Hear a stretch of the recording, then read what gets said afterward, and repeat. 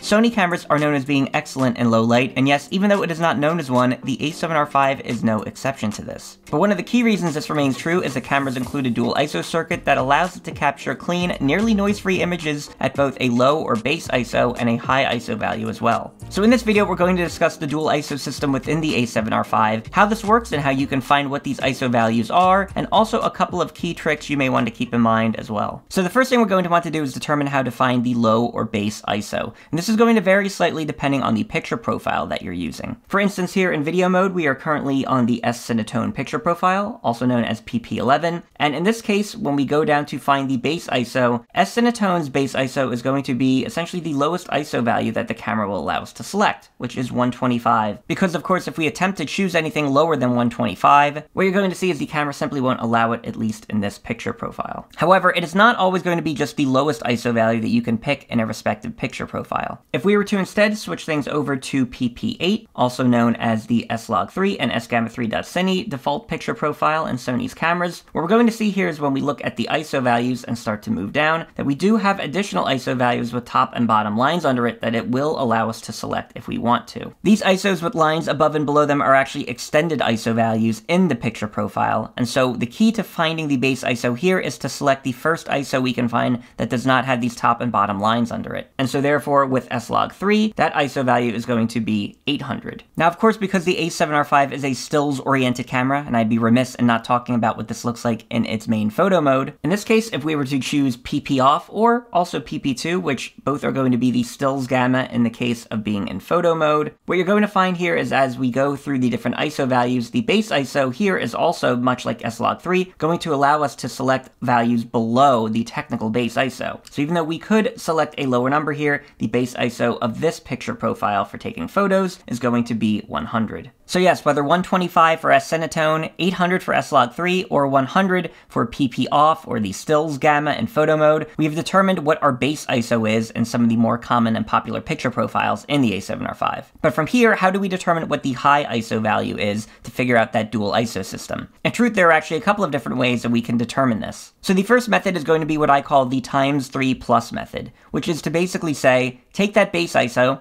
multiply it by 3, and whatever that value is, find the next ISO that actually exists in the camera up from that value, and that is your high ISO. So just to provide a specific example of this with S-Cinetone, earlier we determined our base ISO is 125, as you can see here. 125 times 3 is 375, and while no 375 ISO value technically exists, we will see that the next value up from that in the camera is 400. And yes, in fact, 400 is the high ISO value for S-Cinetone. Now similarly, if we were to switch the camera into PP8 or S-Log3, as we noted before here, the base ISO is in fact 800. 800 times 3 is 2400. And yes, much like before, although no ISO of 2400 exists in camera, the next one up from that will be 2500, which is the high ISO value for S-Log3. However, this isn't the only way of being able to find this value, because there is also what I call just the count 5 method, which is to basically say that Sony cameras increment ISO by default in 1/3 stops. And because this is a 1.7 stop difference, you can basically increment your ISO wheel or value 5 times up, and you will find that high ISO value for the picture profile. So still being an S-Log3, to use this as an example, with 800 as our base ISO, if we go 1, 2, 3, 4, 5, we are now at the high ISO value of 2500. Now switching this back into S-Cinetone to try the count 5 method, our base ISO here is 125, 1, 2, 3, 4, 5, and that gets us to the high ISO value of 400, as we determined before. And yes, because the a7R V is a photo-oriented camera, just to prove that these points still work when talking about the photo mode and PP off or the stills gamma, again, as we discussed before, the base ISO for this profile is going to be 100. 100 times 3 is 300. And yes, while no 300 value ISO exists in this camera, what you're going to see is the next value up from that, to confirm with our ×3+ method, is 320. And yes, if we were to just count 5 to do the same exact thing, starting from 100, 1, 2, 3, 4, 5, and we have found our high ISO value for the stills or PP off gamma in photo mode. So yes, whether you're trying to find the base and high ISO for a video-oriented picture profile like S-Cinetone or S-Log3, or you're trying to do the same thing in photo mode for the stills or PP off gamma in that setting, you will find that the process remains consistent across each of these picture profiles within the a7R